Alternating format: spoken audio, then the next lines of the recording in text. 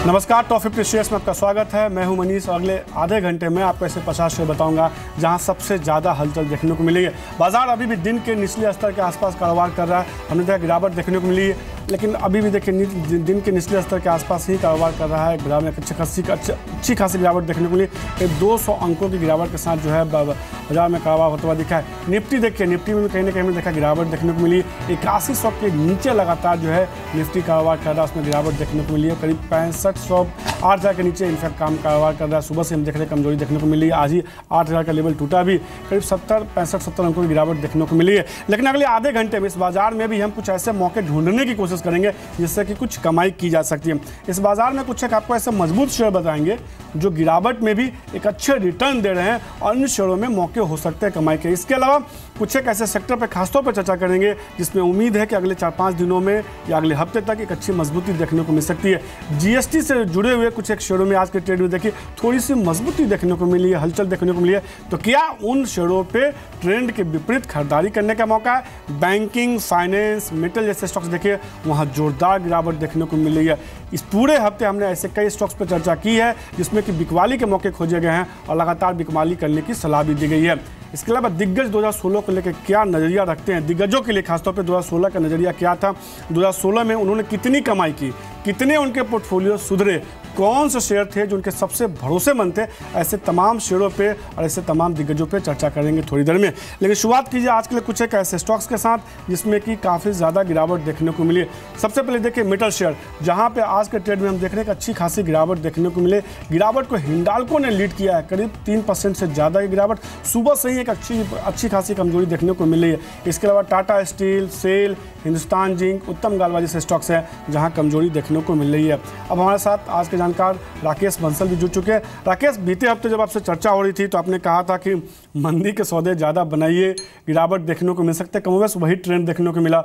आज देखिए तमाम स्टॉक्स कमजोर है, मेटल में एक अच्छी खासी गिरावट।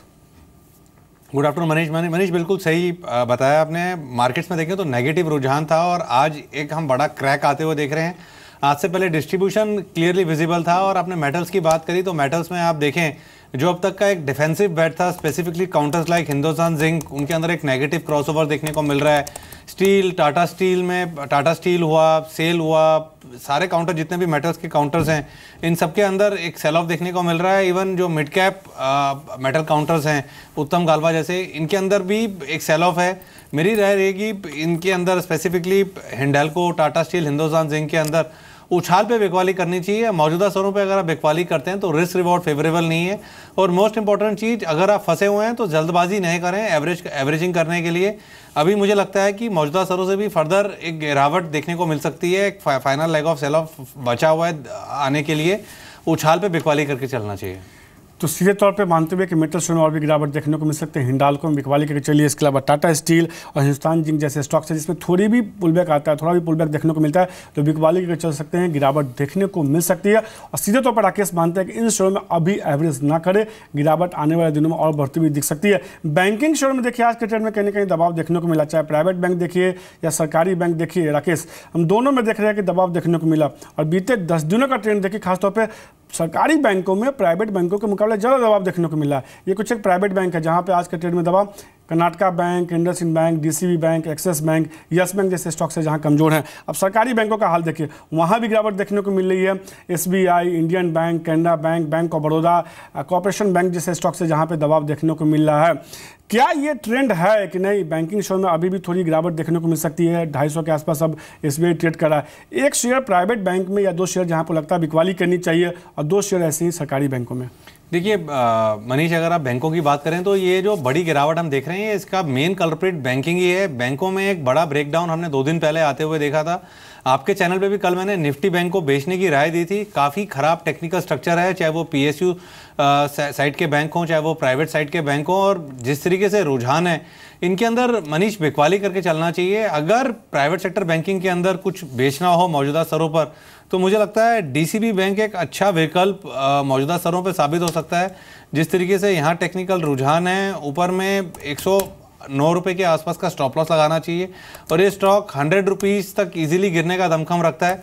मनीष, पीएसयू बैंकों के अंदर अगर आप देखें तो इलाहाबाद बैंक, आंध्रा बैंक से गिरावट शुरू हुई थी और उसके बाद bank of Baroda, state bank का भी टेक्निकल स्ट्रक्चर खराब था मौजूदा स्तरों पर मनीष इंडिविजुअल बैंकों को, चाहे वो प्राइवेट सेक्टर बैंकिंग हो चाहे पीएसयू सेक्टर बैंकिंग को, बेचने की राय नहीं दूंगा, क्योंकि जो ब्रेकडाउन है वो 2 दिन पहले देखने को मिला था।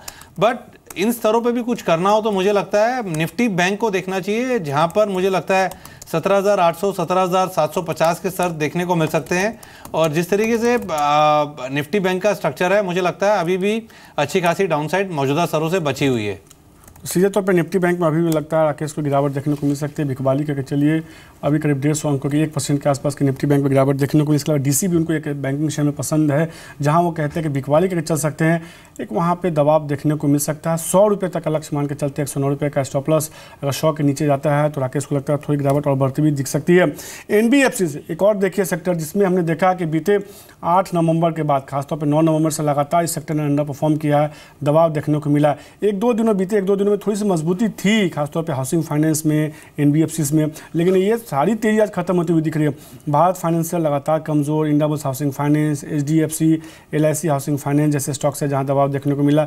मन्नापुरम फाइनेंस में देखिए वहां दबाव देखने को मिला। इसके अलावा देखिए कैम्फिन होम्स, ग्रुप फाइनेंस, लिस्ट काफ़ी लंबी है और ये नहीं कह सकते कोई भी शेयर है जो संभलने की कोशिश करा है। एचडीएफसी जैसे दिग्गज स्टॉक्स में भी हम देख रहे हैं कि कहीं ना कहीं एक मुनाफा वसूली का सीधे तौर पे दबाव देखने को मिला। क्या आपको लगता है कि इस सेक्टर में चूंकि अपसाइड बहुत था, बहुत तेजी देखने को मिली थी, अभी कहीं ना कहीं दबाव देखने को मिल सकता है और अगले 4-5 दिनों के लिहाज से कुछ एक शेयर बिकवाली करनी चाहिए, या गिरावट में 1-2 शेयर जो आपको लगता है बेहतर है खरीदने का मौका है? देखिए मनीष, अगर किसी का लंबी अवधि का नज़रिया है तो बात अलग है, एल्स ट्रेडिंग का नज़रिया है तो बिल्कुल खरीदारी नहीं करनी चाहिए। स्पेसिफिकली एनबीएफसीज की बात करें तो वहाँ टेक्निकल स्ट्रक्चर खराब है। और दूसरा, जितने भी आपने हाउसिंग फाइनेंस कंपनीज का नाम लिए, दीवान हाउसिंग, जीआईसी, रेपको, कैनफिन, ग्रू, इंडियाबुल, एचडीएफसी, एलआईसी, यहाँ टेक्निकल स्ट्रक्चर खराब है। बट एकमात्र स्टॉक जो मुझे लगता है कि मौजूदा स्तरों पे बेचा जा सकता है वो है इंडियाबुल हाउसिंग फाइनेंस। जिन्होंने ऊपर से डिक्लाइन को मिस करा है, शॉर्ट सेलिंग नहीं कर पाए, उनके लिए मुझे लगता है इंडियाबुल हाउसिंग फाइनेंस एकमात्र एक अच्छा विकल्प होगा बाजार में, जिसमें मौजूदा स्तरों पे बिकवाली की जा सकती है 657 के स्टॉप लॉस के साथ, और नीचे में 585 से लेकर 590 के स्तर देखने को मिल सकते हैं। और मनीष, जिन लेवल्स की मैं बात कर रहा हूँ ये फ्यूचर सीरीज के लेवल हैं, दिसंबर सीरीज के। तो इंडियाबुल्स हाउसिंग फाइनेंस में बिकवाली के चलिए राकेश को लगता है और भी दबाव देखने को मिल सकता है। 585 590 तक का लक्ष्य मान के चल रहे हैं। 557 के आसपास का आपको इसमें स्टॉप लॉस लगाना है।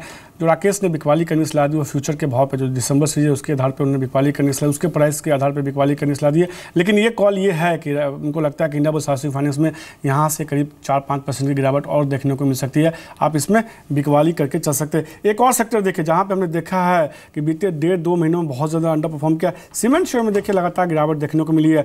हमने देखा भी कि बीते 2 महीनों में सीमेंट कंपनियों ने 2 बार ऐसी हुई कि कीमतें उन्होंने घटाई भी हैं।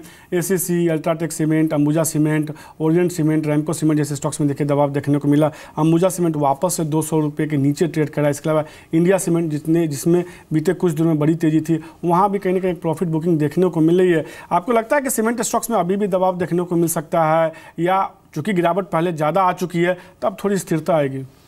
नहीं मनीष, अगर आप टेक्निकल स्ट्रक्चर की बात करें तो स्पेसिफिकली एसीसी, अंबुजा, अल्ट्राटेक, कहीं भी चार्ट्स देखकर ये कॉन्फिडेंस नहीं आता है कि कहीं हम बॉटम के आसपास हैं कि क्या, या बॉटम फॉर्मेशन इन प्रोसेस है, टेक्निकल स्ट्रक्चर खराब है। इन स्तरों पर मनीष बिकवाली की राय नहीं दूंगा, बट सिमिलरली बॉटम फिशिंग की राय भी नहीं दूंगा। और मुझे लगता है शायद वर्स्ट अभी बचा हुआ है सीमेंट स्पेस के लिए। बिकवाली करने की सलाह लेकिन नहीं दे रहा राकेश, उनको लगता है बिकवाली मत कीजिए, थोड़ी गिरावट और भी देखने को मिल सकती है, और ना ही एवरेज करे। क्योंकि एक सेक्टर जिस पे वो कह रहे हैं कि बिकवाली नहीं करते हैं, सीमेंट सेक्टर, जहां उनको लगता है थोड़ी बिकवाली अभी करके नहीं चल सकते। इस बाजार में कुछ एक ऐसे शेयर भी हैं राकेश जो कहीं ना कहीं मजबूती दिखा रहे हैं। मैं आपको 5 ऐसे स्टॉक्स बताता हूँ जो गिरते बाजार में मजबूत हैं, जिसमें बहुत ज़्यादा गिरावट देखने को नहीं मिली। इनफैक्ट आज थोड़ी तेजी भी है, ठीक ठाक वॉल्यूम के साथ है। Are systems, Excel Corp, ports cable, Omaxe auto और एमपी डिस्टिलरी जैसे स्टॉक्स है जहां थोड़ी मजबूती देखने को मिली। हरियाली है, ये 5 स्टॉक जिसकी मैंने बात की, इसमें से आपका भरोसेमंद 1 या 2 शेयर जहां आपको लगता है कि थोड़ी मजबूती देखने को मिल सकती है, और जिनको इंट्राडे ट्रेड करना हो, अगले 2 दिनों के लिहाज से ट्रेड करना हो, उनके लिए कोई शेयर इस 5 में से। देखिए मनीष, सबसे इंपॉर्टेंट एक चीज़ कहना चाहूँगा, अगर कोई इंट्राडे या शॉर्ट टर्म ट्रेड कर रहा है वो भी लॉन्ग साइड पर, तो मनीष एक चीज़ ध्यान में रखनी चाहिए, गिरते बाजार में अगर आप लॉन्ग जाते हैं तो काफ़ी बड़ा रिस्क होता है। और ये जिन काउंटर्स के आपने नाम लिए, are system, Excel Corp, courts cable, Omaxe auto, MP distillery, इनमें अगर आप देखें तो एक्सेल कॉर्प का टेक्निकल स्ट्रक्चर थोड़ा अच्छा है, आर सिस्टम का भी अच्छा स्ट्रक्चर है, बट एक नीचे से एक बड़ी रैली आर सिस्टम और एक्सेल कॉर्प में ऑलरेडी हम देख चुके हैं। किसी के पास है तो होल्ड कर सकता है। मौजूदा स्तरों पर खरीदारी अगर आप मनीष करते हैं तो कोई नियर बाई स्टॉप लॉस नहीं है, गिरावट पे खरीदारी करनी चाहिए। तो एक्सेल कॉर्प आज सिस्टम 2 ऐसे शेयर है जो गिरावट पर खरीदारी करने की सलाह दे रहे हैं। राकेश, उनको लगता है कि थोड़ी मजबूती देखने को मिल सकती है। राकेश, मैंने 5 स्टॉक्स बताए हैं जो तेजी के थे, आपके लिए में कोई शेयर जो तेजी में है आज आपको लगता है तेजी देखने को मिल सकती है तकनीकी तौर पर? देखिए मनीष, अगर तेजी की बात करें तो एक स्टॉक जो मुझे वायदा बाजार से लगता है वो IOC है, जिसने आज एक ब्रेकआउट भी दिखाया था 309 के ऊपर, बट मार्केट के साथ थोड़ा रुका हुआ है। IOC एक अच्छा बैट साबित हो सकता है। 299 का स्टॉप लॉस, 325 के लक्ष्य इसमें देखने को मिल सकते हैं। रिस्क रिवॉर्ड फेवरेबल है। दूसरा मनीष, BML काफ़ी बेहतरीन लग रहा है और इसके अंदर एक ब्रेकआउट देखने को मिल रहा है। इसको वॉच लिस्ट पर रखा हुआ है और एक क्लोजिंग में 3-3.25 के अराउंड एक कॉल लेंगे कि अपने क्लाइंट्स को रिकमेंड करना है कि नहीं करना है। बट यहाँ पे टेक्निकल स्ट्रक्चर अच्छा है और यहाँ मुझे लगता है शायद एक आउट परफॉर्मेंस देखने को मिले। तो BML एक शेयर होगा, इस पर नजर बनाकर चल सकते हैं। 2% की मजबूती देखने को मिली है। इसके अलावा IOC 2 ऐसा शेयर है जो राकेश ने जो है जिस पे मुहर लगाई, उनको लगता है कि इस शेयर पे खरीदारी कीजिए, थोड़ी मजबूती देखने को मिल सकती है। कई सारे स्टॉक्स की बात की है हमने, एक जी बिजनेस की एक्सक्लूसिव खबर की बात करते हैं।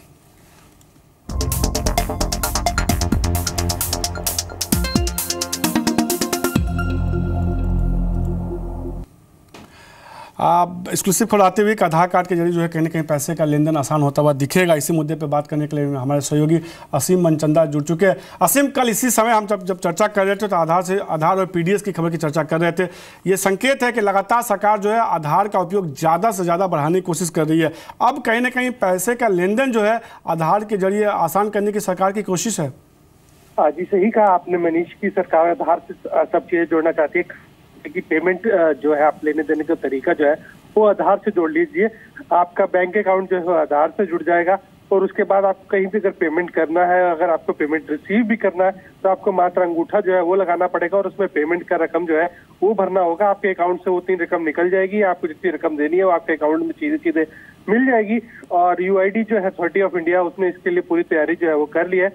सोमवार को ऐप जो है वो लॉन्च इसका कर दिया जाएगा और उसके बाद उसको प्रचार जो है इसका करना जो है सरकार शुरू कर देगी।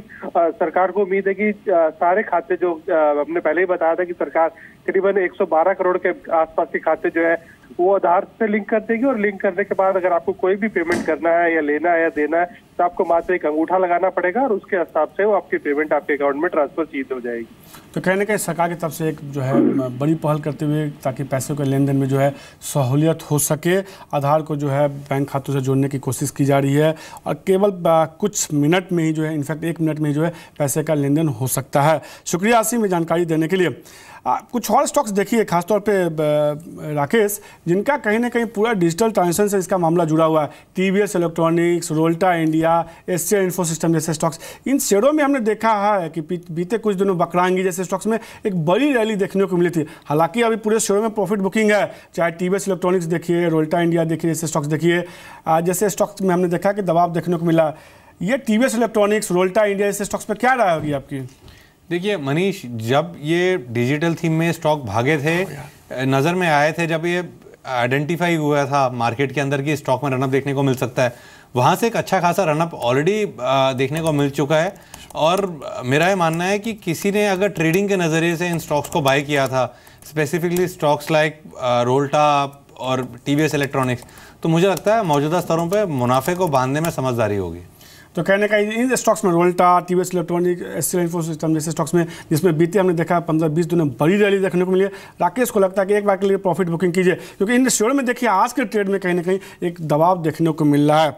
टॉप 50 शेयर्स में हमने कई सारे स्टॉक्स की चर्चा की है, कई सारे मुद्दों पर चर्चा की है। वक्त एक ब्रेक का है।